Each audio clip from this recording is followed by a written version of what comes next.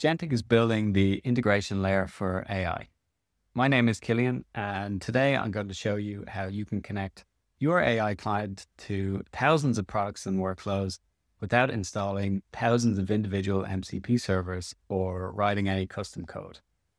We're using Claude for this demo with Jentic's MCP server installed, but Jentic is designed to work with any AI that supports MCP, LLM tool calling, or REST APIs. Let's ask Claude to search the New York Times for articles about AI, then send a summary to a Discord channel. Claude will start by searching Jentic's thousands of APIs and workflows to find an appropriate API for the New York Times. Once it finds an API to try, it loads more detailed information, such as the authentication requirements and the necessary inputs.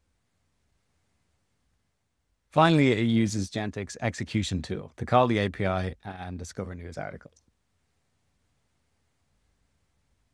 Next, it moves on to sending us a summary in Discord. I've already given Jentic some Discord credentials, and I've provided the channel name to Claude, but an API to send a message to a Discord channel by name doesn't actually exist.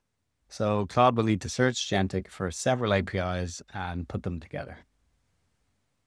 Jentic is backed by the Open Agentic Knowledge repository, or OAK for short. It's an open source knowledge base for agentic AI to interact with the world.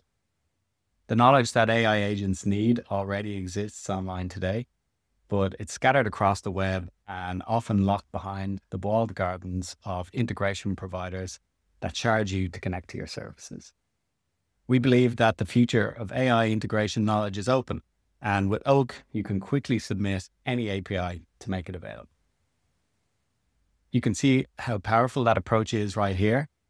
Claude has figured out how to use the New York Times and Discord APIs to accomplish a task, all without any custom code or providing Claude with specific API knowledge in advance.